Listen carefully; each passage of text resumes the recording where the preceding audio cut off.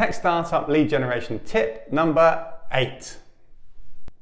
Don't Make Me Think is a fantastic book by Steve Krug about website usability and user experience. It was originally written way back in the year 2000, but its common sense approach to website user experience is very relevant still today. The main theme of the book, as the title suggests, is to make the whole website navigation and overall user experience highly intuitive. When someone is browsing your website, there shouldn't be any copywriting, infographics, or links that they don't immediately understand.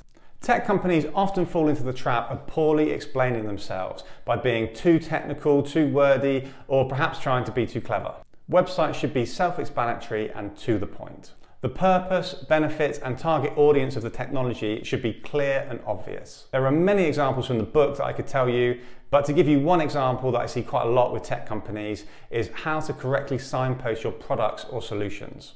Let's say you want to have a link to your product page. If I was to see a link on your website navigation or a button that said XCon 3000, I've no idea what that means, so I'm not going to click on it. Instead, if you were to change that to say our B2B solution, I immediately understand where that link will take me, and therefore it's much more enticing for me to click on. Creating a website with excellent, well thought out user experience is vital for lead generation. I can't stress that enough.